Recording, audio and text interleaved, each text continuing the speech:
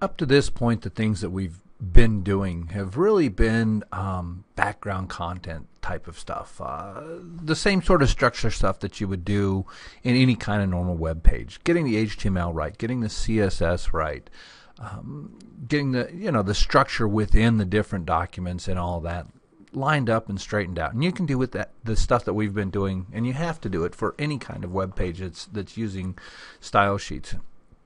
And so today we're gonna really shift gears, and now we're gonna start doing the dynamic stuff. And so the way that we're gonna be working today is we're going to start introducing media queries and working through them so that you can see what's going on. So I've set up, I've gone ahead and you've seen this content before in the previous videos, and what I've done is I've introduced a series of media queries in here.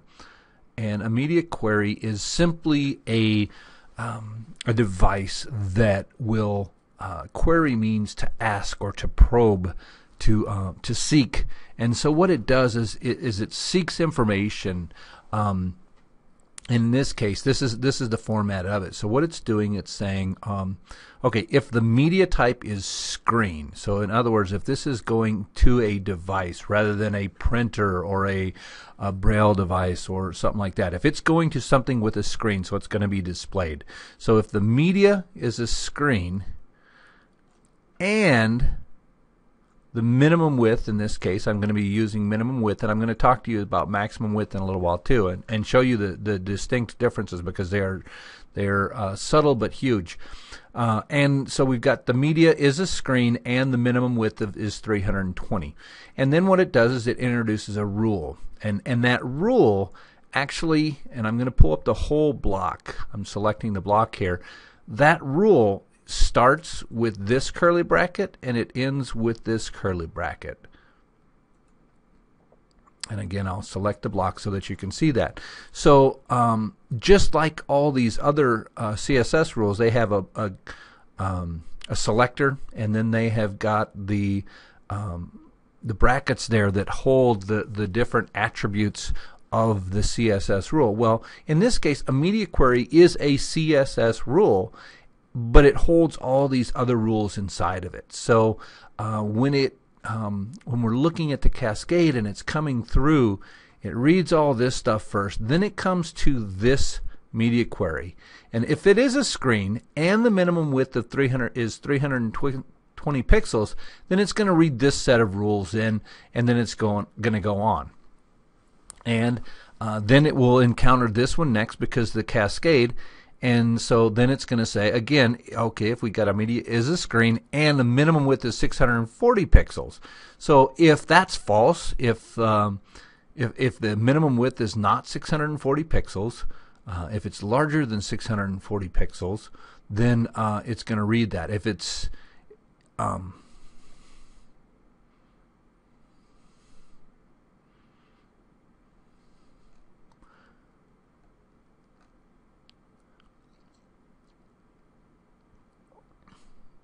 okay, so when the browser comes through here, it's going to load the HTML. When it gets to the link that said read this CSS, it's going to come to this document before it renders the rest of the page. And so it's going to come to this document, and it is going to start reading these things from the top down. So it'll go through the entire style sheet reading.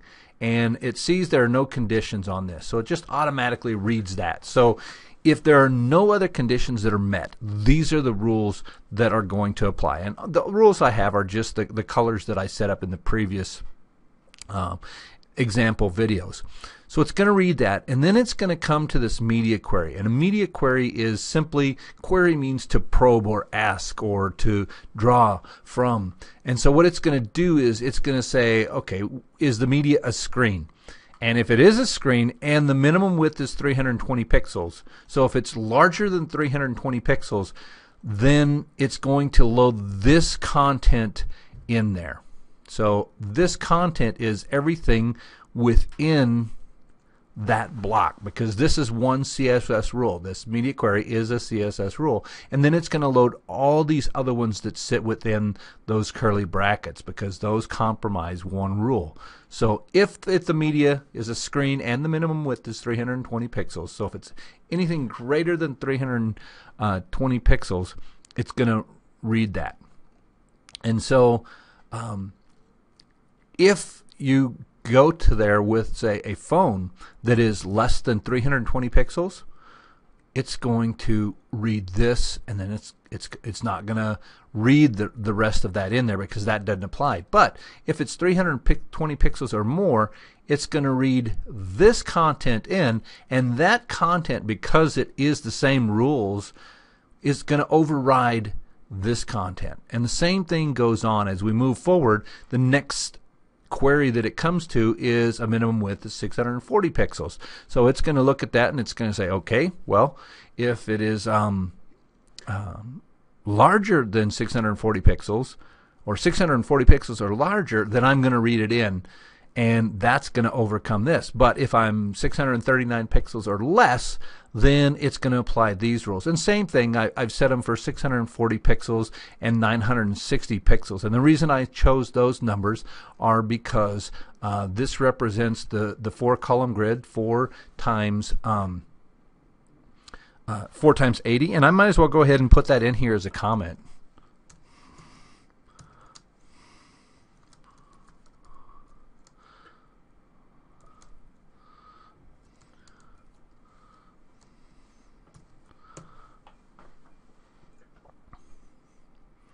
Okay, so it's going to read that, and then it's going to move on through the rest of that. And you should probably get in the habit of making yourselves comments in the CSS. I'm going to be looking for that. It'll be in the HTML too. A comment comes between a / and a */, and you'll know in Expression it's green. I don't know what the color coding is in Dreamweaver off the top of my head, but it will change. And so this one has, I'm just going to copy this because I'm going to reuse it again. I'll just change it slightly. Same thing with 400 pixels or 640 pixels. That was 8 columns wide by 80. And so you can see how this relates to the prototype that I've done. And the way that this is going to lay out is that this will be for anything under 320 pixels. This will be for anything between 320 and 640. And then this will be for anything between 640 and 960. And this will be for anything larger than 960 pixels. And so when we go ahead and save that, and I'm right clicking there, and then I published it. Then what I'm going to do is I've opened up a series of browsers so that we can see what's going on here.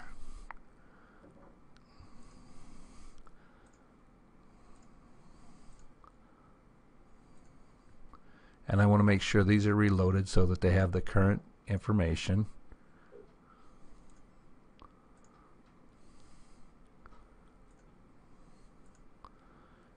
And you'll see that what these are is at the different breakpoints. So this is under 320 pixels, so it loads that initial color scheme. And did you notice how it shifted there? Well, that's what this represents, is anything between the 320 and 640. So when it gets down below 320, it defaults back, but at 320 to 640, it'll be there. And then when it gets above 640, it shifts. So this is the representation of those minimum attributes. And let me just go back real quick to show you how come I have these different colors. What I did just to help you visualize this is I took this same set of code and I pasted it into each of the media queries, only I shifted the color code down one in each section. So whereas before, if it was the wrapper was CCFFFF, then in the second one I shifted that down so that the header became CCFFFF, and then whatever was down at the bottom 00FFCC then becomes the top. So I shift everything down. When it gets to the bottom, it comes to the top. And that's just so that you could visualize and actively and graphically see how that shifts just by changing the color codes when we come to the different size of browsers. Now when we come out to this one and we just start narrowing it down, you're going to see it hit all those breakpoints. So that's above 960. When it gets to 959, it changes to the next color code. When it gets down to 639, it shifts to the next one. And then when it gets down to 319, it shifts to the last one. And that's because that viewport is changing. And as it hits those different query points, the browser interprets the rules that have been put in front of it, and it changes those viewports. Now,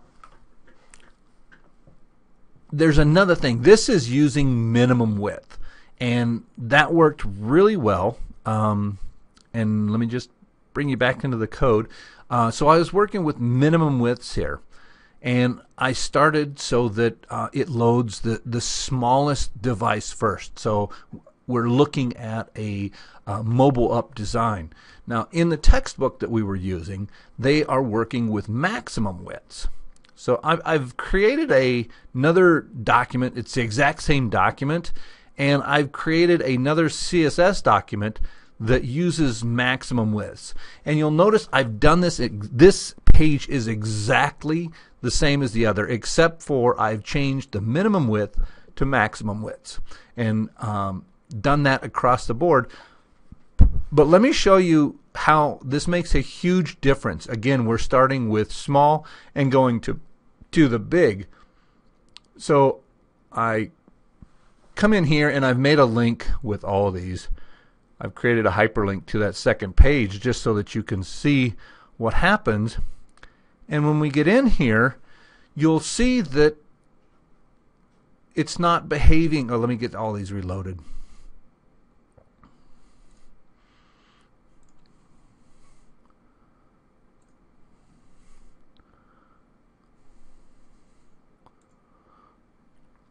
You'll notice that they're not all giving us the rules like we might expect.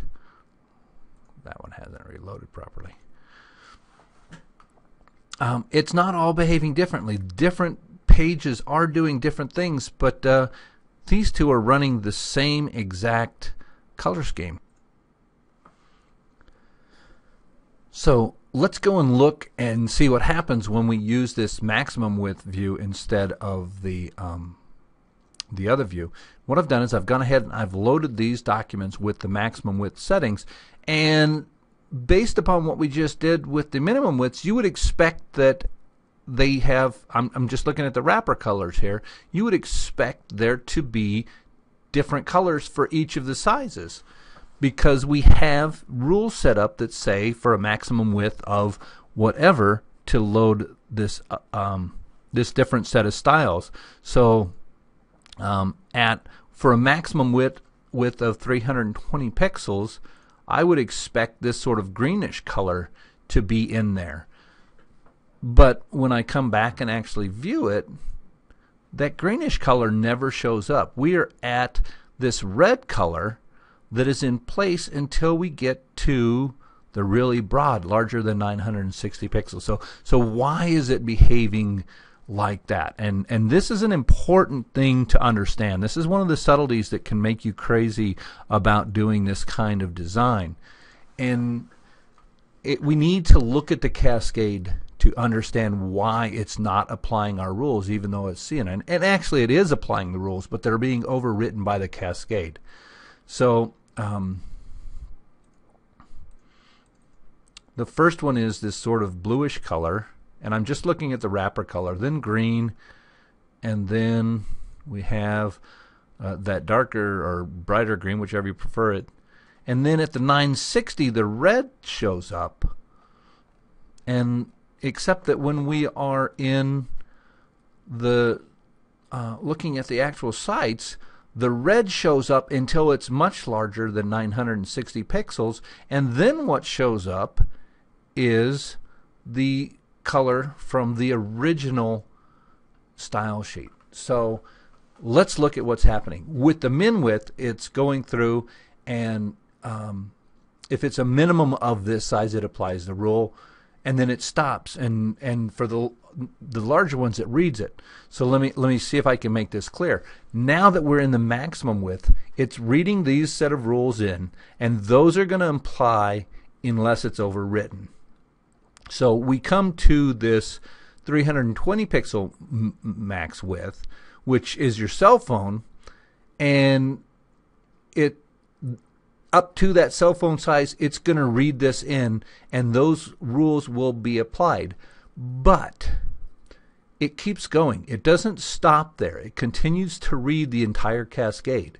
So if we're looking at our cell phone is also going to read this because it's still underneath that maximum width of 640. So this set of rules has come in and overruled the ones at the 320. And the same thing happens here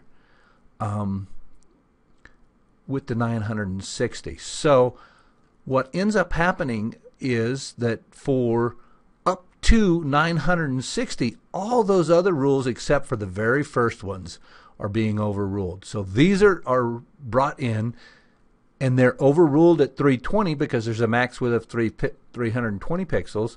Then we've got a max width of 640, so that overrides those rules. But then when we've got the max width of 960, it overrides the rules up to that 960. But when we go to our browser and we go over 960 pixels, which is right about here, then it goes back to that original rule. So what's happening is all of these are applying the rules for the max width of 960, even though they are smaller. So when we are designing for maximum widths, we have got to change the way that we're doing that, and it makes the mobile design a little bit where it might be better to design for min width. So what I'm going to do is I'm going to cut this, and I'm going to move the max width of 320 pixels to the end, and then I'm just going to invert the whole thing except for the original one.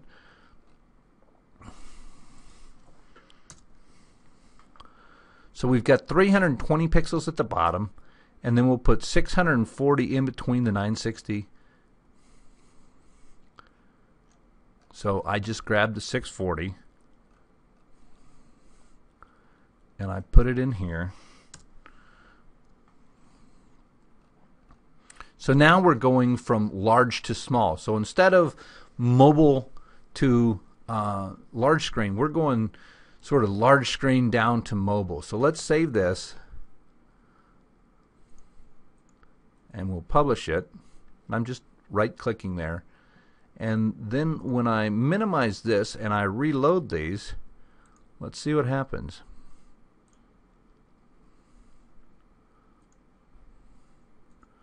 Now it's behaving the way that you would expect it to, because with the max width of 320, that's now the last rule that's read. And so that's overriding the max of 640 and the max of 960. And then when it gets all the way to the over max 60, it's going to the default as well. So that's one of those subtle things about doing this, that you really need to be aware of the context and the direction that the cascade's going. If you don't completely understand that cascade, you are going to find yourself in fits. And that's why we've spent so much time talking about the cascade. And it's also why when you're doing a mobile first design, so you're building from mobile up, you're probably going to want to use minimum widths instead of maximum widths, because you don't want your mobile phone to read all of those other things. Like you might have a huge background image included in here. Well, if it loads that on that mobile phone, that's wasting bandwidth. So if you use the minimum width, it loads the ones that are relevant to it, and it doesn't load the ones that are not relevant to it. And so that's the way that the cascade is crucial to work with the media queries. Here is our first set of media queries.